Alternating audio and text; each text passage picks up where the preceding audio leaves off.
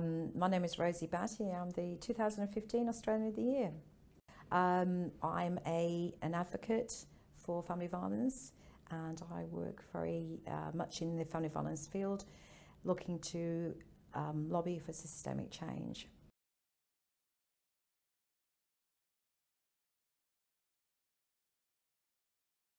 Family violence has a significant issue, is a significant influence on the child's well-being, and absolutely can contribute to mental health issues.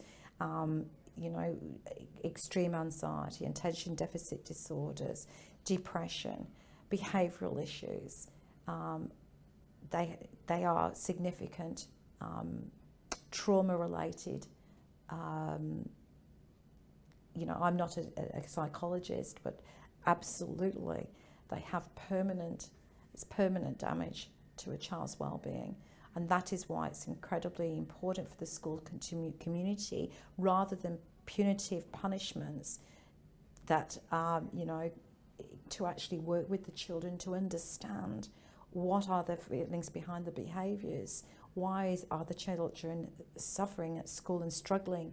That simply by mentoring and understanding that they may have some problems, that can be an integral point for a child to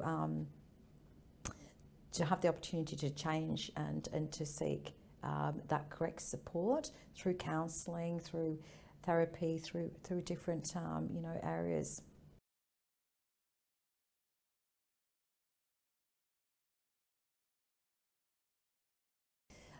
The school has a responsibility because, of course, there are 1 in 4 children affected by violence. Of course, a child that's affected by violence doesn't have to be directly affected, but clearly a violent household has a huge impact on the child's development and well-being. So disruptive behaviours, behavioural problems, children who are isolated and clearly struggling to make friends, what is happening in that little person's life, and how children don't have a voice. It's very, very difficult for them to actually share their problems and disclose violence in the home, either from fear or from not wanting to get to their parents into trouble. So it's really difficult for a school to know how to approach this. However, when you have at least 1 in 4 children, and in some schools that will be more, we do need to know clearly what the strategies and processes are. So my recommendation is that we always are aware of the 1-800 respect line that we can recommend to our victim families, but also to link in and have a relationship with the family violence services in your local area, so that you have a strategy that you understand is effective in supporting victims of family violence, and how to perhaps deal with perpetrators within the school community too.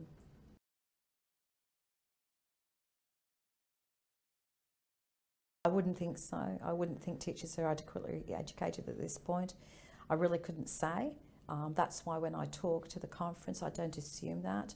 And it is a responsibility that the school community most definitely does have, because there are, it's 1 in 3 women that are affected by violence, 1 in 4 children, and 2 women a week being murdered. So the issues of family violence are significant, and each school has to understand that it will be absolutely a factor in their school community. So they do need to recognise the issue, and they do need to go out of their way to work out what are their school strategies and processes. And I think the 1-800 respect resource is certainly a good starting point to begin to understand the part that they can play and what they can indeed do.